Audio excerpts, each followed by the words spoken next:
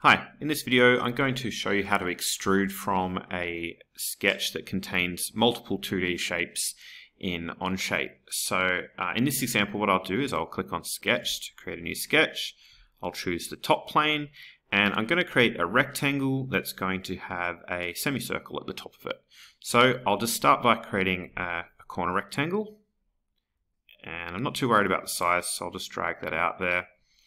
And there we go, we have a corner rectangle there.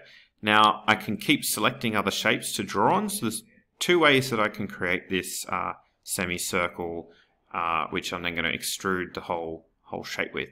I can click on a center point circle up here. So before clicking on the green tick to finish this sketch, I can click on another type of shape to draw. And with the center point circle, I'm just going to move along this line until it snaps to the center point here. So we can see it's just sort of snapped there.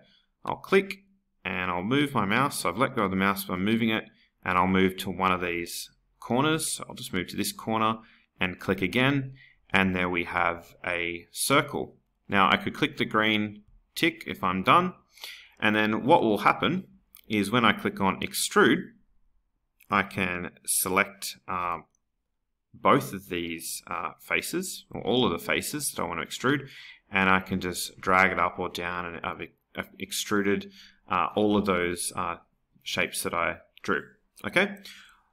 Or there's a couple other ways of doing this. All right, so I'll just start that sketch again on the top plane. I'll draw out a rectangle. And this time, instead of drawing a circle, I'm going to draw an arc, and I'm going to choose a center point arc. All right.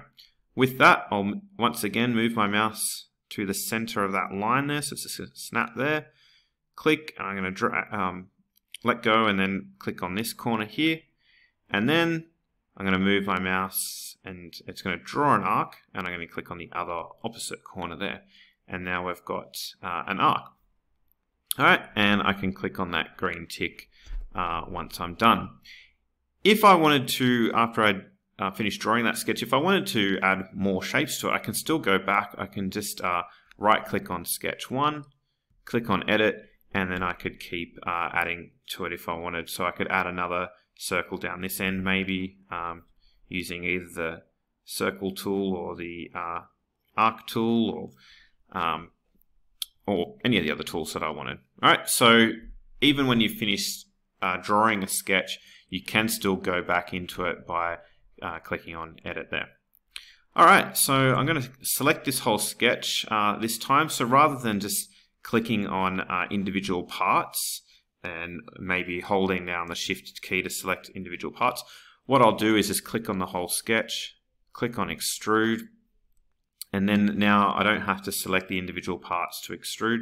I can just extrude it all in one go, just like that. And if I'm happy, click the green tick and it's done.